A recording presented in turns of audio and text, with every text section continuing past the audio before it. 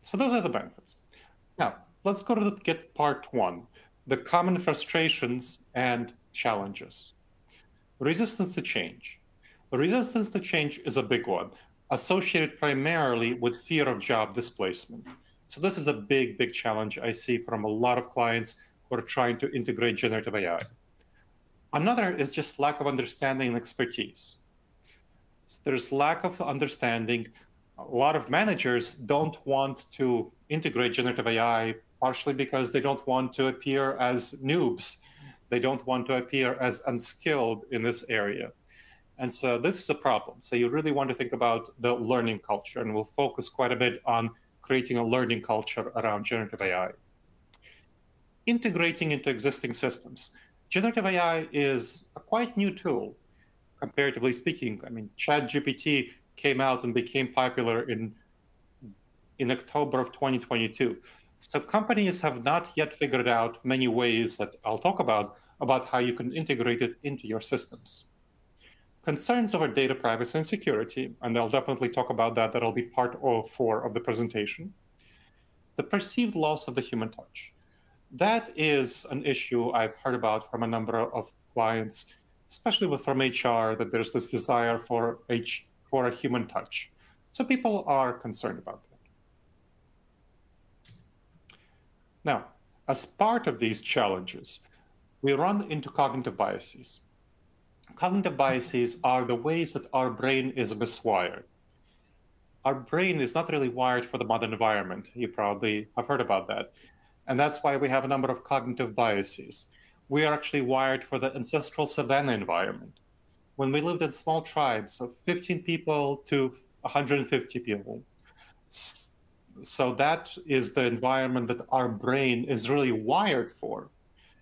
And cognitive biases are the consequence of living with an ancestral savanna brain in the modern environment.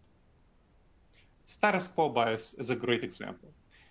In the ancestral savanna, it was very dangerous for us when the situation changed because our survival was so precarious.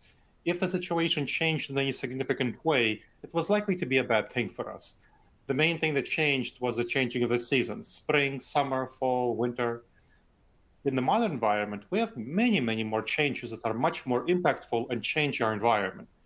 Consider the rise of the smartphone, the rise of the internet, the fiscal crisis of 2008, 2009, the pandemic, of course, the rise of hybrid and remote work, and the rise of generative AI. I mean, the rise of the internet earlier.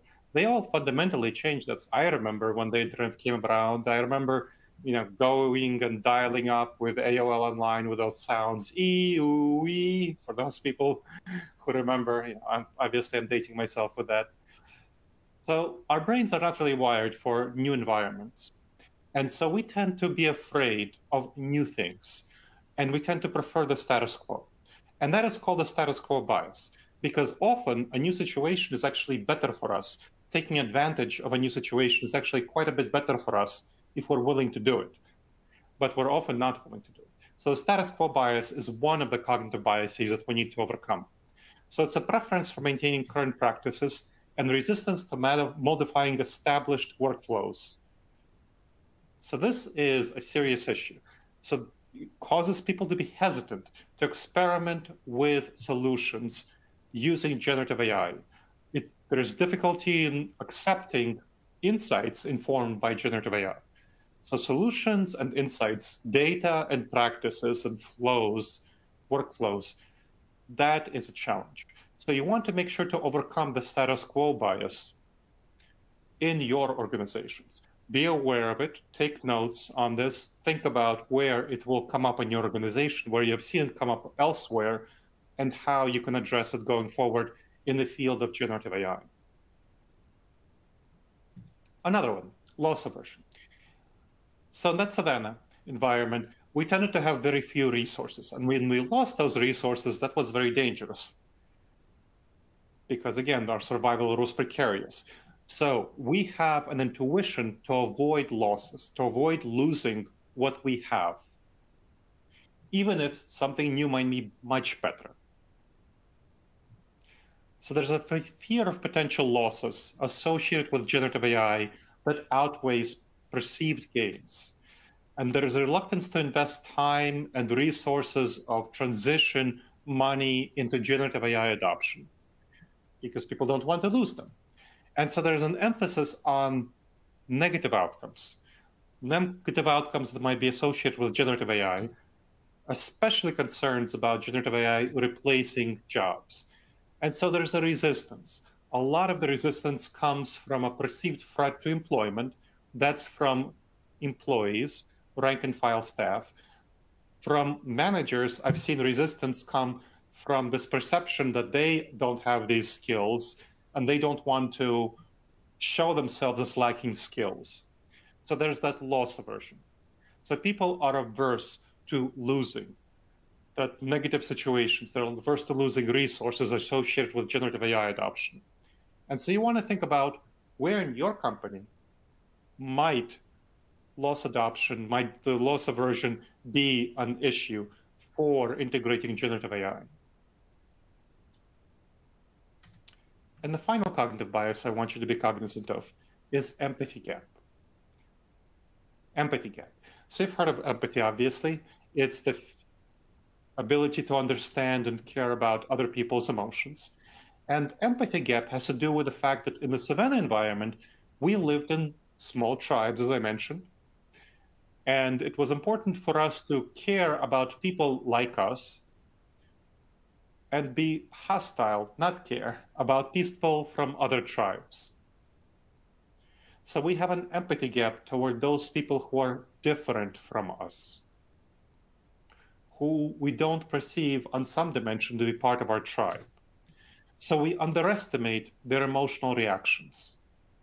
We think that, hey, they should be rational and logical about generative AI adoption, and we underestimate the extent of their emotions. We don't feel nearly as much empathy toward them as we should, so we underestimate how they feel about generative AI. And many HR leaders and company managers, line operations managers, underestimate resistance to generative AI because of those employee feelings around status quo bias, loss aversion from employment, and so on. So there's a real need to focus on providing appropriate emotional support to employees during the transition to integrating generative AI. And failing to address employee concerns empathetically is a serious, serious problem I've seen in a number of companies that we had to fix when we came in to address generative AI adoption. Another issue is that workplace relationships are going to be really changed by generative AI because the workflows are changed, impacted, shifted by generative AI. So there's a misjudgment of the emotions associated with changing these workplace relationships. And there's a neglect of the need to provide adequate training, appropriate training and resources around using generative AI.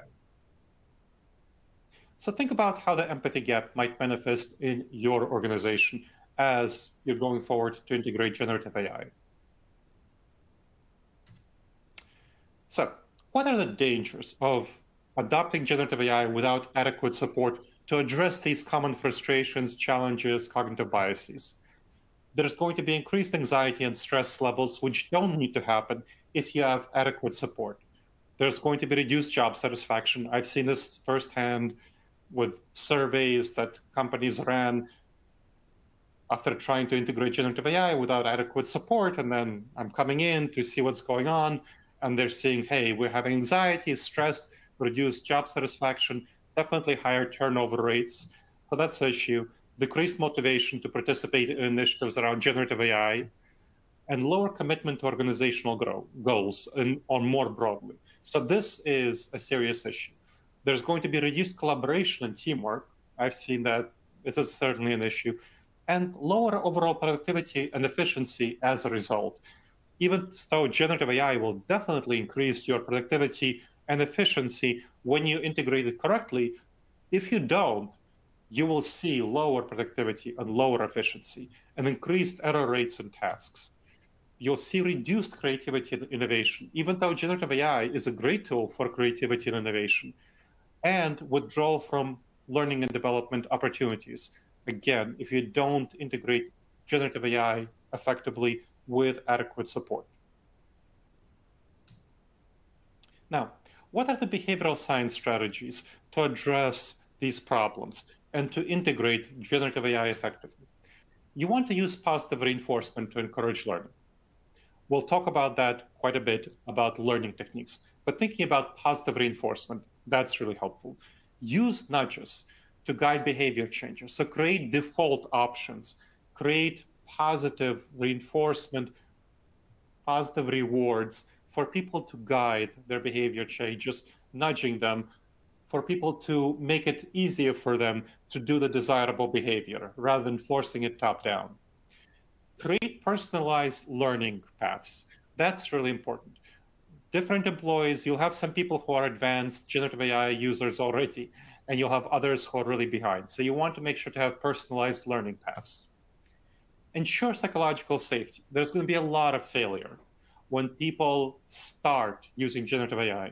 And they need to have psychological safety, which is the ability to fail in new tasks, in new areas, without any significant serious punishment. Because otherwise, why take on new tasks, which you'll inevitably fail in occasionally? Promote open communication and feedback. Employees are worried and anxious about generative AI. I can guarantee this to you. So you want to promote open communication and feedback around integrating generative AI and foster a culture of empathy, of understanding. Address this empathy gap, which is a very natural phenomenon. Okay, so these are the strategies that you want to use to address the common frustrations and challenges.